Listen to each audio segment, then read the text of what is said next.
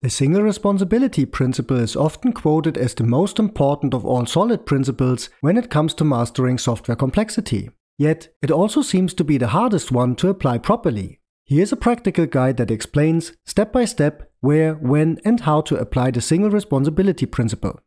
Here's a prototype I wrote a few days ago. Its purpose is to export scalable vector graphics from Draw.io documents and add hyperlinks to create interactive diagrams. I think the code is not a complete mess. It got some smaller functions to encapsulate details, but it also has some issues which are quite common when violating the single responsibility principle. Let's assume two developers are working in this project. One is working with the domain expert and is implementing all the application logic like analyzing the diagrams and deciding about proper references. The other one is working with the UX expert, realizing all requests for best user experience. As both aspects are completely mixed in this codebase, the developers will face merge conflicts frequently. Before launching this code to production, we definitely want to add some tests to ensure that the code is working as expected. While this code could certainly be tested as is, these tests would probably be unnecessarily complex and less focused as the application logic is coupled with technical details.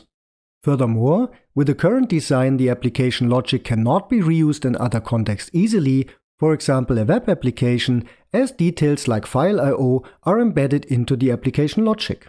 The root cause of these, and even more issues, is the violation of the single responsibility principle. So what exactly does the single responsibility principle state? The name single responsibility principle seems to imply that a module should do only one thing. While this certainly applies to functions and methods, this is not exactly true for classes and modules. The most common definition of the single responsibility principle for classes and modules is, a class should have only one reason to change. Sounds meaningful and correct, but what exactly are reasons to change? When thinking more closely about it, it turns out that software systems are changed to satisfy their stakeholders. These stakeholders effectively are the reasons to change. Different stakeholders have different roles, resulting in different perspectives on the software system, leading to different requests for change. The domain expert requests changes of the application logic. The UX expert requests changes to the look and feel of the application. The operator requests changes to support flexible deployments. And the architect requests changes to keep the technology stack up to date. In summary, the single responsibility principle states, a module should be responsible to exactly one stakeholder or one role. Now there are roles and their reasons to request change, which are quite obvious, so we want to separate those almost always right away. Let's start with application logic and input-output operations. Examples of violating the separation of these reasons for change are reading and writing files directly in the application logic, database stored procedures containing business logic, and calling external services directly from the application logic using, for example, HTTP. This code is guilty of mixing file operations directly with the application logic as shown earlier. So let's separate these reasons for change. Therefore, I'm going to create a class called pageReader, and I'm going to pass the input file to the constructor.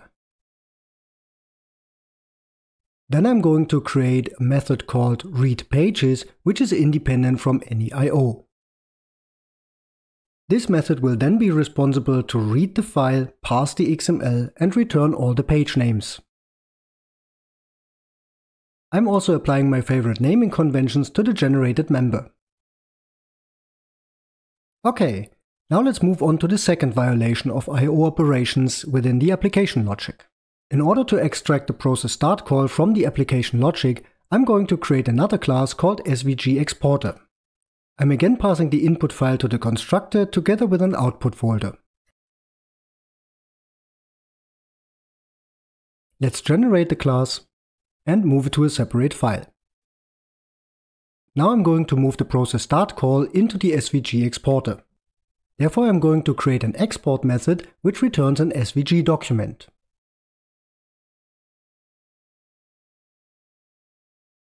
Let's fix the argument name and paste the process start call.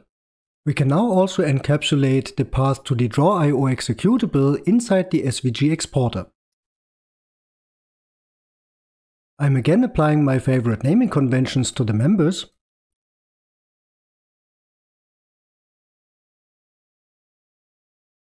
And I'm then introducing the SVG document required by the caller. The SVG document will be a record type containing the name and the content of an SVG document. Let's add the missing usings and create an instance of the SVG document. This shows that the export method requires another parameter, which is the page name. So let's add it. Now I can complete the creation of the SVG document. Finally, I'm fixing the generation of the SVG file name. And of course I also have to adapt the caller to the changed signature of the export method. Now that the remaining file I/O operations are also encapsulated in the SVG exporter, I can clean up the application logic by using the SVG document. So I'm passing it as an argument to add links, and I'm going to adapt all the usages of the previous parameters. Finally, I'm adding one more API to the SVG exporter to save an SVG document back to the file system. To keep the implementation of the save method simple, I just take over the code previously used in the application logic.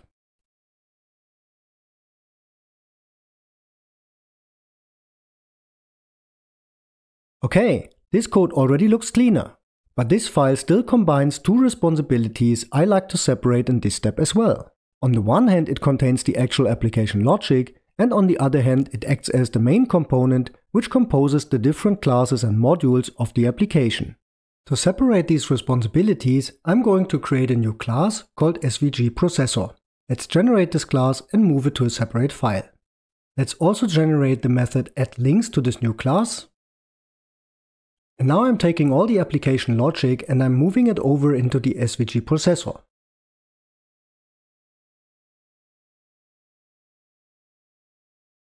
Let's fix the missing usings and also the missing access modifiers.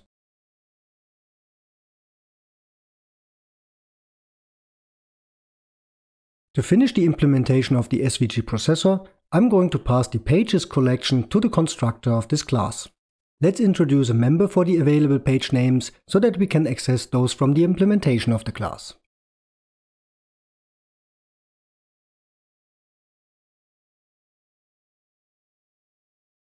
Oops, I forgot to add the proper access modifier. And with this, the application logic is separated from the composition code as well. Now testing becomes that simple that there's hardly any excuse to not do it. So let's add at least one basic test. Therefore, I'm going to create a test case to check that links should be added for existing pages. As input for our testing, we also need an SVG document.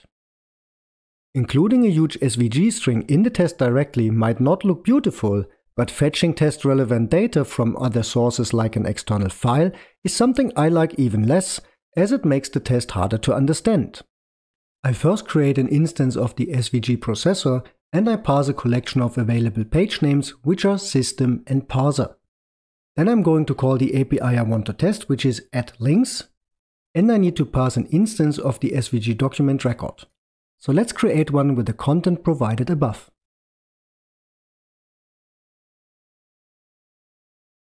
In order to verify that the addLinks method is working as expected, I first need to extract the parser element from the SVG document. Then I'm going to verify that this element has a handler for the onClick event registered.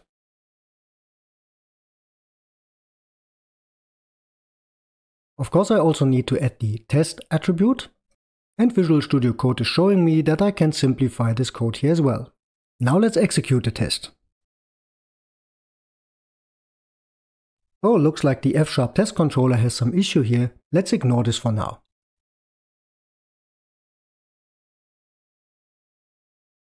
But this test is also failing with the proper test adapter. What's wrong? I simply need to make sure that I'm fetching the most inner div element for this verification. Let's rerun the test. And it is green. Awesome. The requests to change the code for parsing inputs or formatting outputs typically come from different roles than those responsible for the application logic, so we want to separate these responsibilities accordingly. Examples of violating the separation of these reasons for change are parsing strings into structured data like datetime inside the application logic, or formatting data structures as for example HTML inside the application logic. The concrete violations in this codebase are parsing the display text of an SVG element and formatting SVG elements with specific CSS attributes. I start extracting these responsibilities by creating another class called SVG caption parser, and I'm going to create a member for this class right in the SVG processor.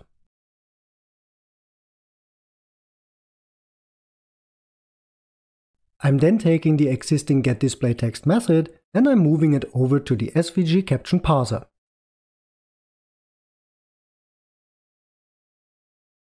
And I'm moving this class to a separate file as well. In order to address the second violation, I'm going to introduce another class, which is called the SVG hyperlink formatter. And I'm also going to create a member for this class in the SVG processor.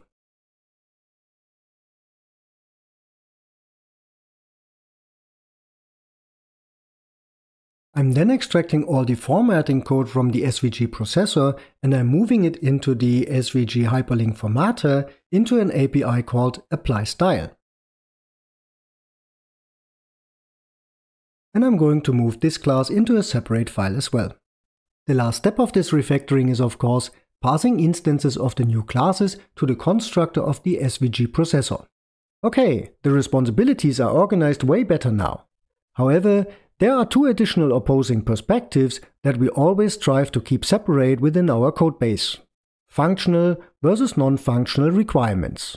Examples of violating the separation of these reasons for change are adding caching directly to the repository pattern implementation or the class performing expensive computations, spreading usage logging over all web controllers, or having authentication and authorization scattered across the entire codebase.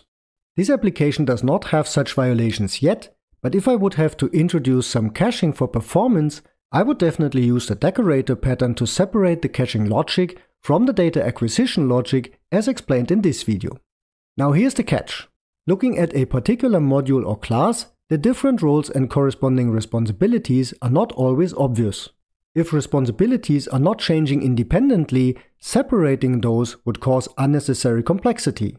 Let's look at the heart of this application, the SVG processor. It still does multiple things. It finds page references, it adds the on-click event handler, and it applies the formatting. Are these responsibilities we should separate? Which different roles would request different changes at different times? In such cases, I recommend the following strategy. Keep it simple. Keep use case related code together.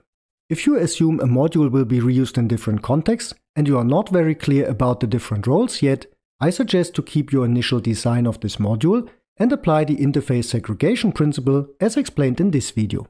And then relax, wait for the requests for change to occur and then apply the necessary refactoring. Looking at the new design of this application again, we can see that different reasons for change are well separated. But we also have to realize this application is still hard to change as the new classes are tightly coupled. And the design principle that helps fixing this problem, I explain in this video.